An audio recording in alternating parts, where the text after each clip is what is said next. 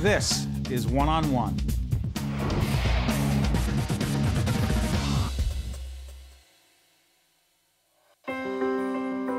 Today we all met to pack stuff for the troops.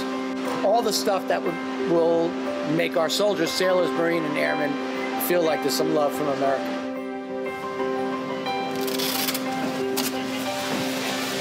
And the folks from Lane Furniture and Rockwell Automation, Unilever, Menasha, Adopt a Soldier Platoon, the Blue Star Moms, all came together.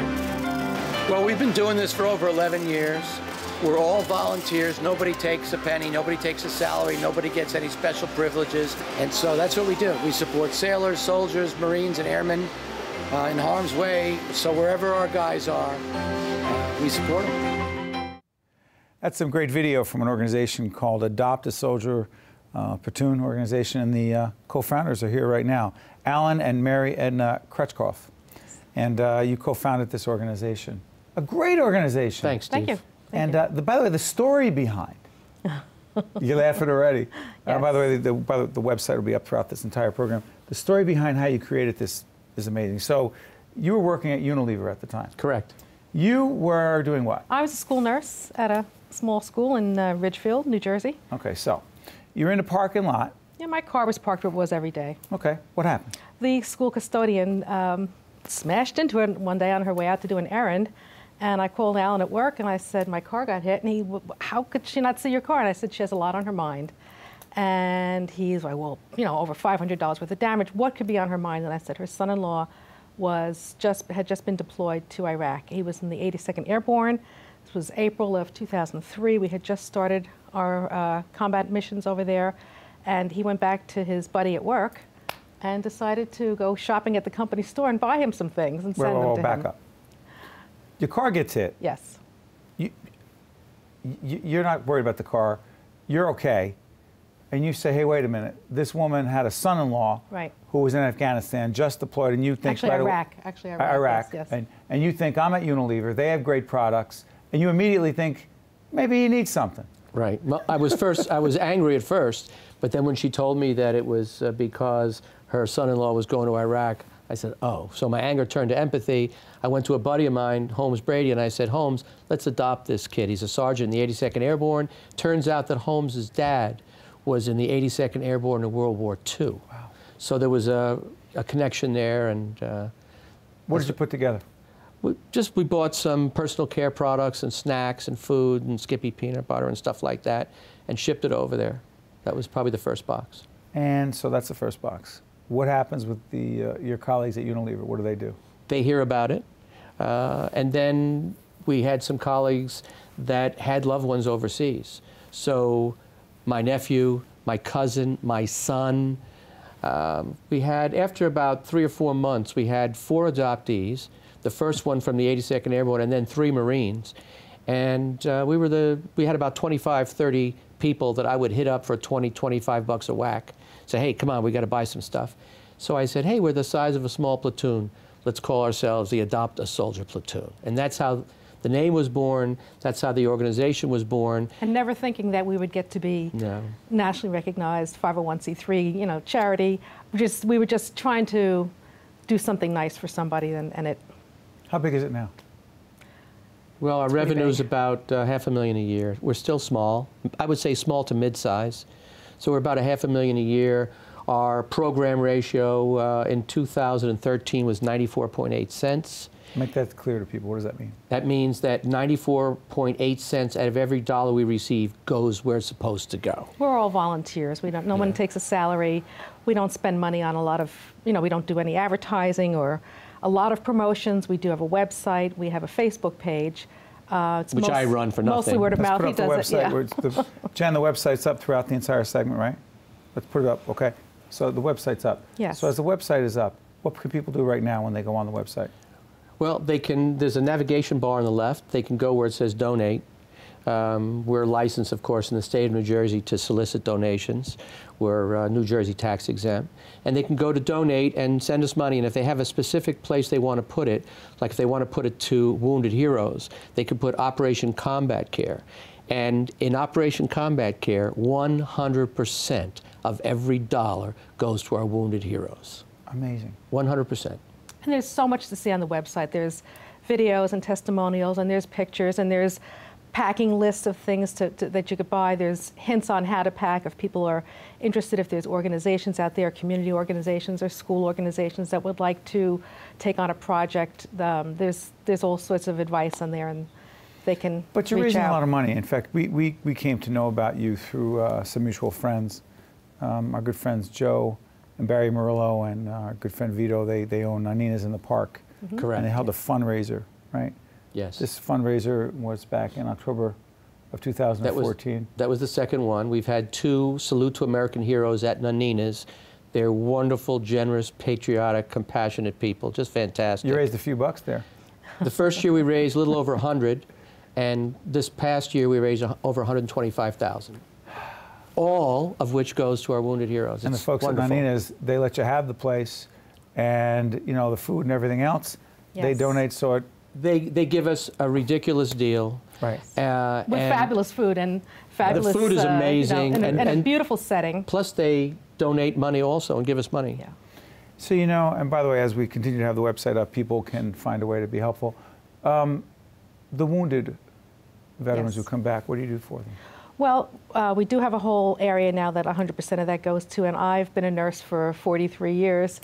So now my area of responsibility is to, as people fill out an application, which is online, they can also see the application for a grant, and we will see what their needs are, and we will try to fulfill many different types of needs. We'll review them. We have a small committee. We'll look at them and see what we have fund-wise that we can help. We can't give necessarily money, but we've bought a riding mower for someone who was a triple amputee to help him with his lawn. We've purchased vehicles. You know, we just recently offered to pay for airline tickets for someone who was going back home to see a family he hadn't seen in 12 years since one of his parents died tragically. So I said to him, that's part of your healing. That's part of your ongoing process. We want to keep our guys safe. They've done so much to keep us safe here that we're trying to keep them safe once they get out and fall into potential tough situations. You know, the other part of this is morale. Yes. There are 3 prongs. What are the 3 prongs of the organization? Care packages downrange, the wounded heroes, and morale, welfare, recreation, or what we call MWR events, where we actually go to Afghanistan, go to Kuwait. We've been on aircraft carriers, been at bases. And How do you build morale? just by being there and showing that, you know, they're not forgotten and that America cares about them. We've partnered with the Washington Redskins cheerleaders. There's nothing more American than football. We're looking at them right now. Oh, there they are. You got the And- cheerleaders to go from the Washington Redskins. Yes, Why yes. would they do that? Why would they? Because that's part of their culture. To be a Washington Redskins cheerleader, you have to be very patriotic. You have to be very charitable in You your have to in your love the giving. troops. You have to love the troops. Yes. If you don't love the troops, you'll never be a Washington Redskins And cheerleader. most of these young women, in addition to being fabulous dancers and in wonderful shape, are family-oriented. Many of them are teachers. They've got attorneys. One has her PhD in some sort of biomedical engineering. They're wonderful, wonderful people. And what happens when they get there? How do they help? Wonderful. They'll split up. We'll go into a DFAC, which is a dining room facility. And we'll bring maybe anywhere from 8 to 10 cheerleaders. And they'll pair up into 2s, and they'll sit down with the guys in the dining rooms while they eat breakfast, while they eat lunch, while they eat dinner, talk to them, share experiences with them, pose for pictures, autograph, Facebook. Wow. And they have a show, an incredibly wonderful show. And this last January, this jacket I'm wearing has all the patches from our trip in January. So this last January, we actually brought a retired Raleigh, North Carolina fire chief who is called America's Elvis, an incredible Elvis impersonator. So he was part of the show. They do a variety show.